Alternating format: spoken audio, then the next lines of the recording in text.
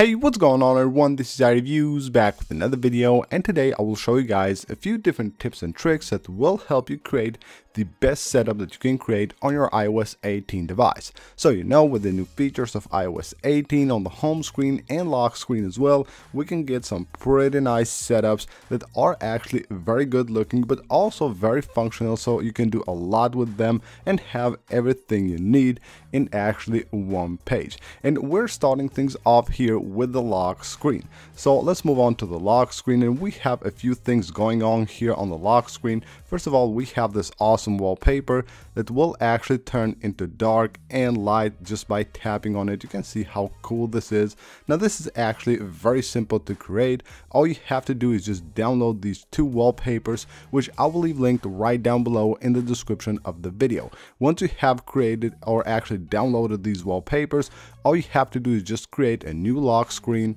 From here, all you have to do is just tap the plus button, and then don't actually go to photos but go to photo shuffle right here, and once you're on the screen, just tap here select photos manually. Now once you have tapped that button, make sure you select both photos that you have just downloaded to your device and tap the add button. And now let's take a moment to take a look at Dr.Fone by Wondershare, your one-stop solution for your iPhone problems and needs, with the ability to recover your data, manage your iPhone's data, or even manage your WhatsApp data. It has some amazing and useful features like the ability to unlock the screen of your iPhone, erase the data that you have on your iPhone, or repair the system on your iPhone and transfer a ton of different data between different iPhones. And one really useful feature, the ability to back up your iPhone's data, which is really important when you're updating your iPhone to a major software release. But with Dr.Fone, you will be able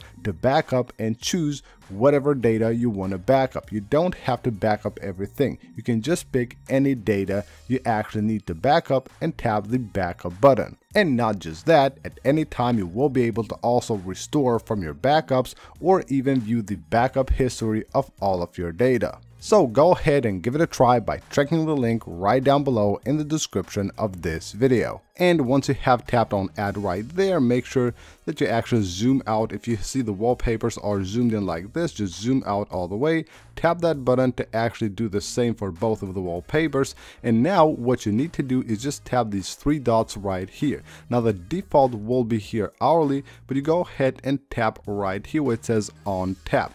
Now what you need to do is tap the add button, and from here go to customize home screen. Now on the home screen we're using a different wallpaper that will also be linked right down below in the description of the video. You download that wallpaper, which is actually pretty cool. It's very simple, yet it will hide the background of the dock on your device, so it actually looks much cleaner. So tap on photo here, and once you have done that, just go ahead and select the wallpaper that you have downloaded for your home screen. And once you have done that, you just tap the done button, and now you have created this lock screen where you actually have this cool effect here, which basically lets you turn on or off the lights on your lock screen. Now on the lock screen here, we have a few other things, and you can see right here the widgets. First of all, we have two widgets from the Mojo app. I will leave it linked right down below in the description of the video. So we have an app launcher right here and here, but we also have here our disk space and an analog clock right there, which looks pretty cool.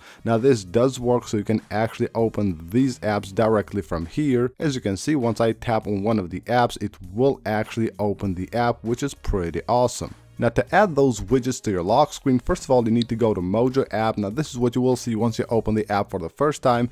Go here where it says lock screen, and there you will have your widgets, so you can just go ahead and find those. There we have them, and tap on them and just make sure you save them, and then go ahead and add the widgets to your lock screen. Now when you add the widgets, what you have to do is add the widget and then just tap on the widget, and it will allow you to select one of the widgets that you have saved in the app. Now right here, as you can see, we also have an inline widget. This is from the MD Widgets app, which allows us to actually add this widget inline, which you can basically add anything you want there. So it's a blank widget where you can add any emoji you want, or maybe any text you want right there, maybe your name or something like that at the top of your lock screen.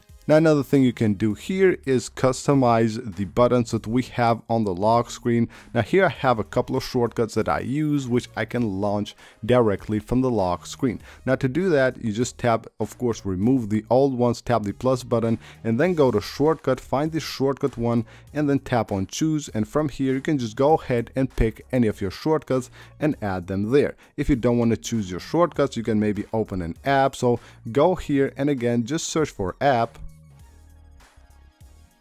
and they will have the ability to just set any app you want. You choose the app here, and that app will be right on your lock screen, so you can go ahead and launch it directly from here. Moving on here on the home screen, and you can see here we have a really nice look on the home screen. So we have the wallpaper that I showed you guys. You have to download this again using the link right down below in the description of the video, and we have here a couple of widgets. But first of all, once you set the wallpaper, what I suggest you do is go to the edit mode on the home screen, tap here, tap on customize.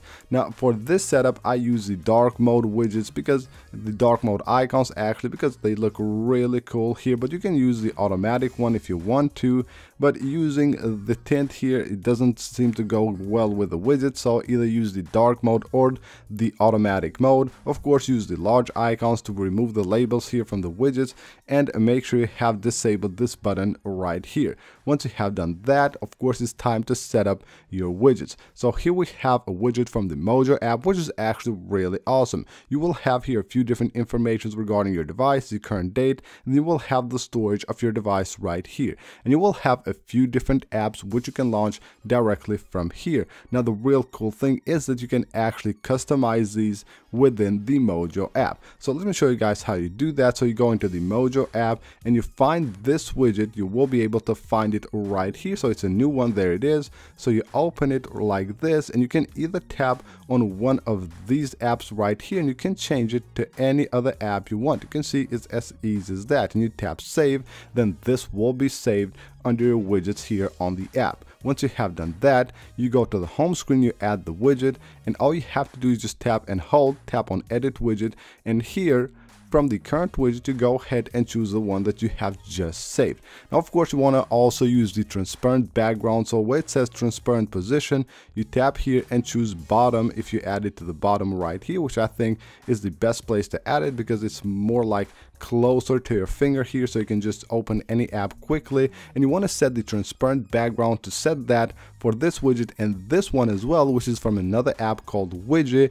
You have to just go to the edit mode on the home screen, then swipe from the right to the left, and you go to a blank page. You take a screenshot right here, and then you will have to use that screenshot within the apps. So you go here to Mojo first, you go to settings, and where it says transparent widget tutorial, you go there, tap here, and load the screenshot you just took.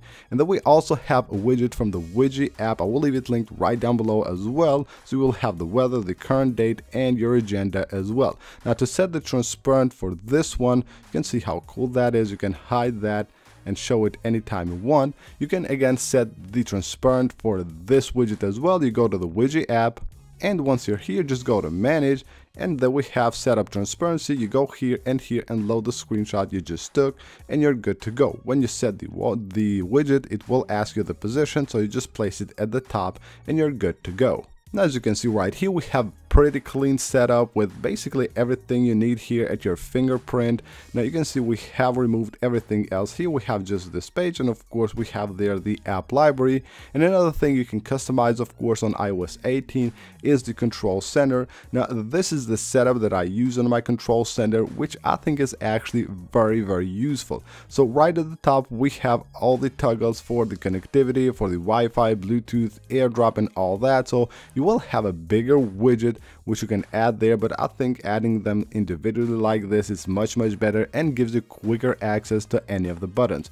Then right here we have the music controls. Now this one is my favorite out of the music controls widget. Of course you can make this bigger like this, but I don't really like it, like it's taking a lot of space, so we just make this like thin widget right there, which looks pretty awesome. Then here we have, of course, the brightness and the volume controls. We have here some controls for the dark mode, the flashlights, Shazam, and also the recording of the screen. Then we have low power mode and our focus is right there. And of course, I have a few different apps which I have at my fingerprint, which I use more often, so I can just go ahead and open any of them directly from the control center, and it allows me to do that from anywhere I am on my device. Whether I'm on the home screen or on an app, I can just launch the control center and open any of these apps. Now to add those, you just tap add control and search here for app.